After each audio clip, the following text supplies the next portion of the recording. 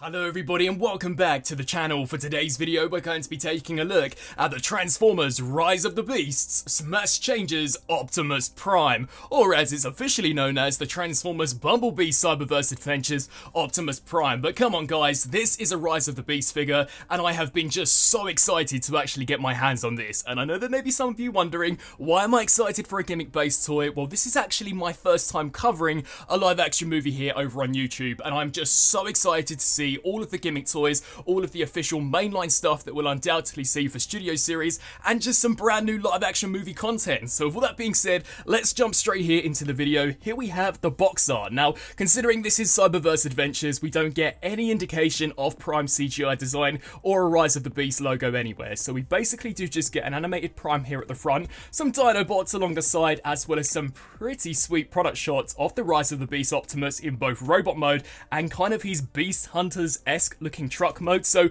with all that being said, let's get this out of the way and actually take a look at one of the first Transformers Rise of the Beast figures that has been released so far. And here we have the Smash Changes Optimus Prime, fully transformed up into his truck mode. Now the figure does come packaged in robot mode, but I hope to show off the gimmick so many times over on the channel that you guys will really be able to gather a gist of how this thing transforms back and forth.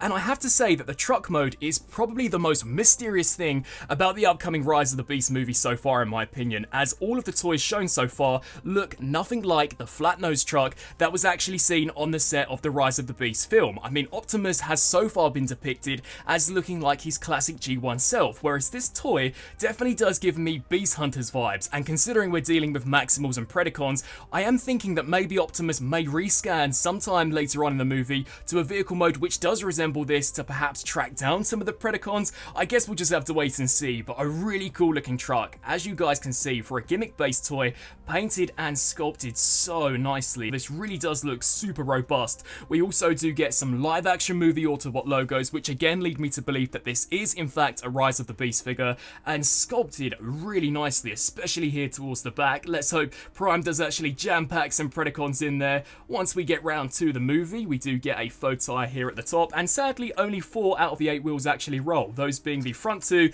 and the back 2. Initially I thought this one would as well, considering the way it's being kind of mushroom pegged into place, but no, it is super glued, which does look kind of ugly. I do wish that maybe they could have gone something similar along the lines of this as far as the sculpt goes, but yeah, I mean, it's a pretty cool looking truck. We'll get into some comparisons later on. For now, let's actually get into the gimmick. So to kickstart things off, this thing basically transforms in 3 steps, 2 button pushes, and then you smash him and he transforms into the robot. So it is this button here. First of all, you are just going to want to push it once, and it will cause these wheels here to flip up and to flip to the back. Pushing it a second time should hopefully cause the arms to pop out. Well, one arm popped out, there goes the second arm, and then what you're to do for the final step is grab him here at the back and smash him down. And that will transform Optimus back into robot mode. Now we're going to go over the details and everything in just a second, but I just want to showcase the transformation back. So to kickstart things off, you're going to want to angle this section here out, hinge the legs down, and this will actually snap into place. What we can then do is take the head, snap this here down, angle this section out, and then just collapse the shoulders and the elbows into place. And once you get one arm locked in, it just makes this thing so secure.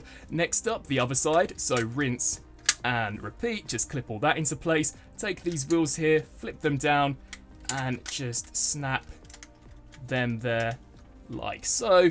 And do the same for the other side. So a little more intricate to transform him back into truck mode when in comparison to robot mode. And let's transform him back into bot mode. So again, push this button and it will cause those things to flip out, and hopefully both of the arms will pop out this time. Yes, so far so good. And then next up, take him here at the back, smash him down, and there we have Optimus Prime in robot mode. Just straighten out the elbow joints, and a very nicely detailed figure. So as we just take a closer look here at the head sculpt, surprisingly this actually looks way more accurate to how he appeared in the Bumblebee movie when in comparison to the official Studio Series version, which I think just leads me to believe again that these gimmick based toys are going to be some of the best that we have ever seen for the live action movies, as this thing, despite being gimmick orientated, is really nicely detailed and painted. I think the face sculpt looks fantastic, especially here from a side perspective. We get loads of intricate sculpt work work around the neck, which looks awesome. As we actually take a look here at the chest, so nicely detailed and painted. That looks fantastic.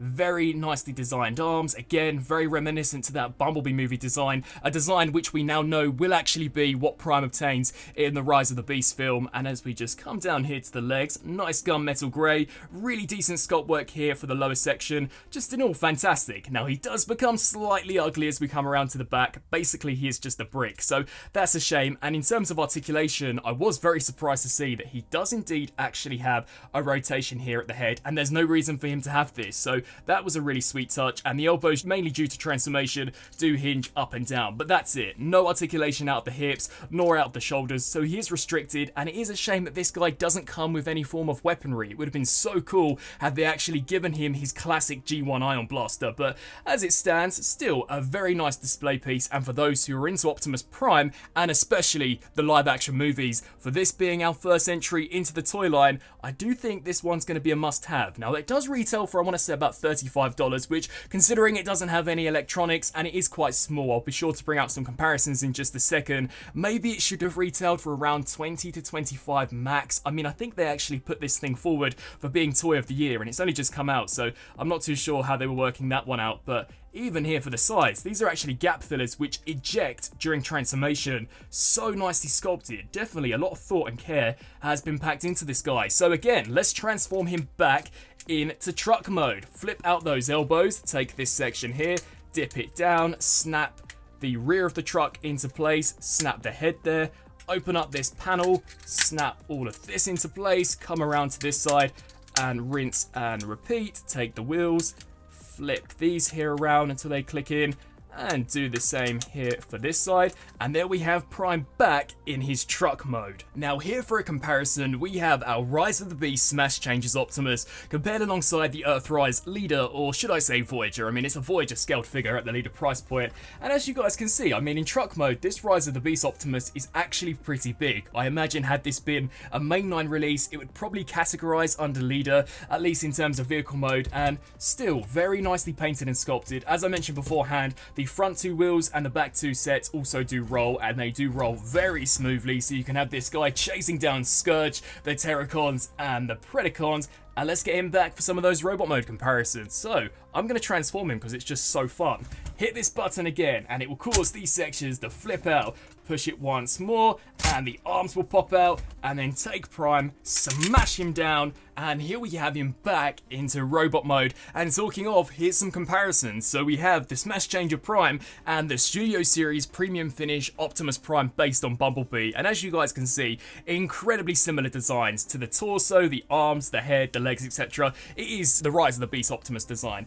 But as you guys can see, it's definitely a very big piece. And again, for a gimmick-inspired toy, super nicely detailed as well as painted. But I do wish that he just could have come with some form of weaponry, as I think that would have made him look so cool. And wrapping up on this review for the Transformers Rise of the Beasts Smash Changes Optimus Prime, or Cyberverse Adventures, I think this is a really cool figure, especially for a gimmick-orientated release. That's what you have to bear in mind. This figure has been specifically designed for younger collectors in mind, and even for me, someone who is a little more older than that, I think this is really enjoyable. I mean, the smash capability, especially going from truck into bot mode, is so fun, and it is just so addictive. I've been messing around with this guy for ages, and it's probably the most fun I've had with a gimmick-orientated live-action movie figure for a very long time. I mean, this thing's very basic in terms of its overall design, but the transformation has just been thought out so well. I will say that it is a little more intricate to get him back from robot into truck mode, and it probably will take a few attempts to really get the hang of it, but once you nail that, oh my god, you're gonna have so much fun with this thing.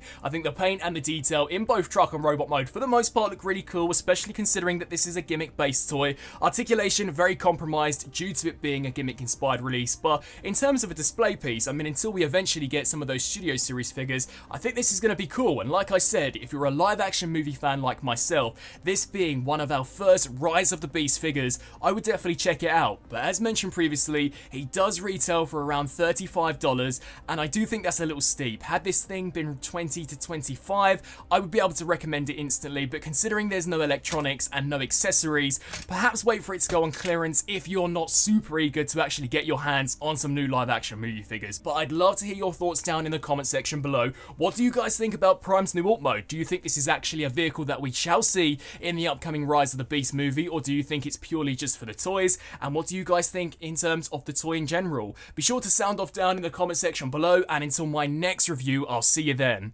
Thanks for watching.